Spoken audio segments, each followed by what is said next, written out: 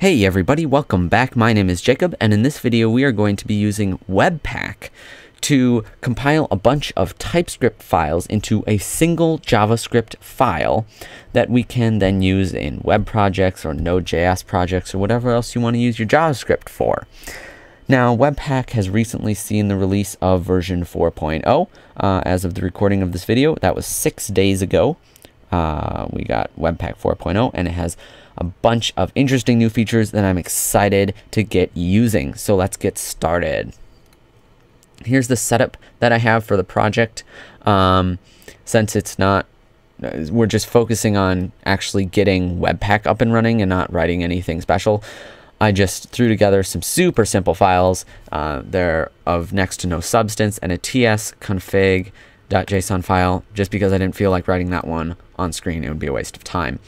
So let's take a look at these files we have. Car.js file is a module that we're exporting. Has a class car and a go function that just says vroom, nothing exciting. And then if we check out index.js, console.log hi, and then it imports a car, creates a new car, and says car.go. So it should just say hi, vroom. Nothing exciting. But that's what's going on there. Now, let's actually install Webpack, because we have to have that installed in order to get this going. So I'm going to say yarn init y to create the new project, and then yarn add dev Webpack and the Webpack command line interface.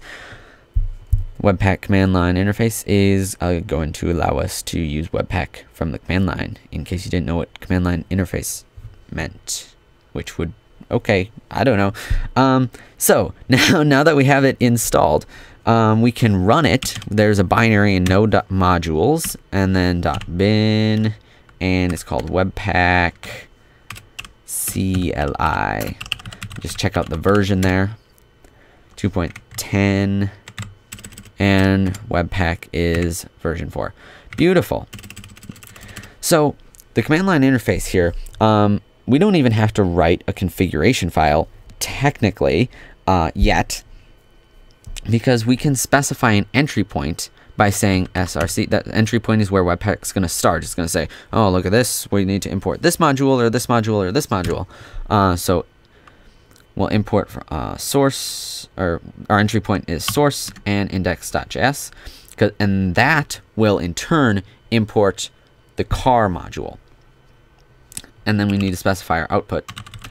That'll put our built file into wherever we specify. So I'm going to say make a build directory and put a file in there called bundle.js. And then we also have to specify a flag for the mode. Are we running this, are we compiling this code for production, in which case you would say -p, or is it for development -d? We'll do it both ways so we can see the difference. So first, we'll run this, and it compiles it to this brand new build directory here. So let's take a look at what's in there. This is a bunch of Webpack boilerplate code. Dun, dun, dun, dun, dun. And here's our car.js file. That's where it begins. Okay. And this contains like a source map and the actual source that's being run. And then here's our index.js file. As you can see, it's far from optimized. It's much longer than the original, but it contains all of this for the sake of making development easier, because source maps are convenient and nice. So this should actually run on Node, build, and it says hi vroom, exactly what we wanted. Now let's add, let's see what happens when we compile it for production. Okay. And now it is completely minified and basically unreadable, but still works. Beautiful. Now let's add TypeScript into the mix. So I'm going to install that by saying yarn add dev TypeScript, add that to our project. Should not take long. And then I'm going to convert our two source files to TypeScript by adding mostly pointless typings, but just so that we know it's not being compiled as JavaScript. It'll be invalid as JavaScript. So first I'm going to move these source files to TypeScript. I'm going to rename them to source car ts. Okay, so now they're technically TypeScript files. And now let's add some TypeScript typings. So this is just going to be a car, in case that wasn't obvious.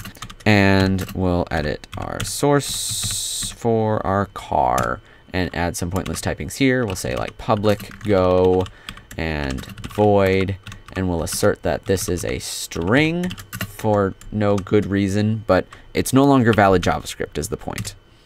All right. So now if we go back and try and say run this, change that to our TypeScript file, it's going to say, nope, not going to happen. So let's start writing our configuration file, because we don't want to have to write out this whole big long thing every time we want to compile our application anyways. So I'm going to say vim webpack.config.js, and it's going to look like this: module.exports equals, and in here is our entire Webpack configuration. And I'm also going to say I'm going to import the path library, system like standard library from Node. We'll use that later. And here we can specify our entry point instead of like it was the first argument when we did it from the command line. Here we can just say entry point is going to be source index. We don't have to specify the file extension there. Then we need to specify the mode. This is that -d or -p flag. Mode, it'll be either development or production, but I'm going to leave it at development. And then our output. This will be like that last command, or second to last command line argument that we gave it. And so we'll give it a file name of bundle.js, and the path is just the folder, so that'll be path.resolve, the current directory name, and the build directory is where we're putting everything. Okay, and now since we're using TypeScript files, I'll actually go back and show you. This error here, it said module parse error. You may need an appropriate loader to handle this file type, which actually tells us a couple of things. One, we need to use the TypeScript loader. Yarn add dev ts loader. And I'll show you where we put this. But there's actually something else that we also have to put in our webpack.config.js file. I'll show you what that looks like. There are two things. We need module resolution, and we need the file loader. So those are two separate things. The module resolution allows us to say import car, and then then Webpack will say, oh, car.ts. We can use that. We can import that as a module because it says so in the configuration file. So we'll do that by saying resolve as modules by extensions. These extensions count as modules .ts files as well as JavaScript files. And then up here, we will tell it what to do with those files. So modules, how are we going to load these? Rules looks like this. And then this rule, the test, will be for files ending in .ts. This is a regular expression, by the way. So ts. Usually we use regular expressions here so that you can say like tsx ? If you're using like JSX style syntax. If you're familiar with regular expressions, this is a pretty simple one to understand. And then, so after the test, we'll use which loader? TS loader. Pretty easy. Okay, there's our configuration file, and that should be good to go. So let's go back and run this, but just webpack-cli. But, okay. Moment of truth. Does it actually work? Yes.